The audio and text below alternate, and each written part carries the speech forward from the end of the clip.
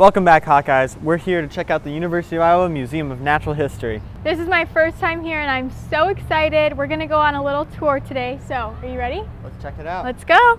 All right, everyone, we are here with Jess today and she is going to show us around the Museum of Natural History. It's true. Welcome to the Museum of Natural History. We are right here at the center of campus on the Pentacrest in the Pentacrest Museums. We are in Macbride Hall, which is home to some classrooms, a really big auditorium, which I'm sure you will become very familiar with, and the Museum of Natural History. We're starting in Iowa Hall, which is a big gallery space that takes you through the geological history going back 500 billion years of what was here in Iowa. Awesome. So, should we go check it out? Yeah, okay, come on. So, like I said, Iowa Hall is dedicated to the geologic history of Iowa, and it goes through these time periods through this hall if you come through, highlighting different things that were going on through the eras.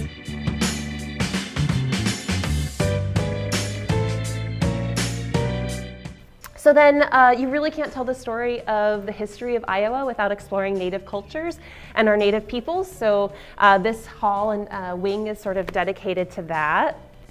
So we have some exhibit space dedicated to the Meskwaki tribe here in this area, who are still very active in our area right now and helped to put together some of the exhibits.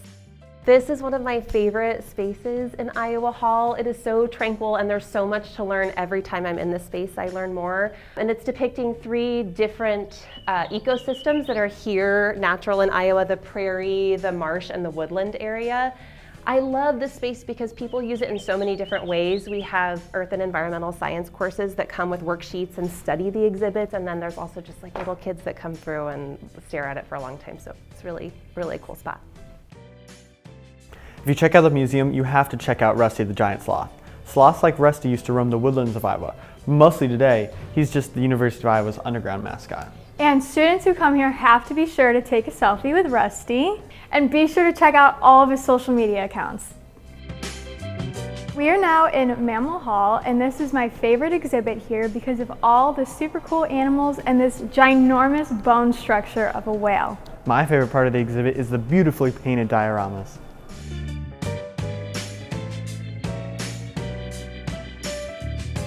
We are still at the Museum of Natural History, but now we are up on the third floor on the north side of the building in Bird Hall, or the Hadgebuck Hall of Birds. We're straying away from Iowa specific, though there are a lot of Iowa species in here. This is just a lot of the collections, bird collections here, ornithological collections here at the Museum of Natural History.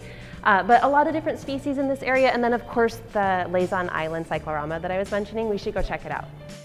Constructed in 1914, this 360-degree cyclorama depicts Laysan Island, how it was when a University of Iowa student took an expedition there. It's like the OG 360 experience, but in real life. You stand in the center of a room and you're completely surrounded by what would have been on this island when a museum director in the early 1900s and students traveled there to explore it. This is my personal favorite exhibit here in the museum, and I especially like checking out the birds of prey. All right, everyone, thank you so much for joining us on location here at the Museum of Natural History. I absolutely loved my experience here. Be sure to check it out if you are a student at Iowa. It is so awesome. I loved how specific and unique it was to Iowa and Iowa students, so be sure to check it out. And remember, every day is a great day to be a Hawkeye. Bye, everyone.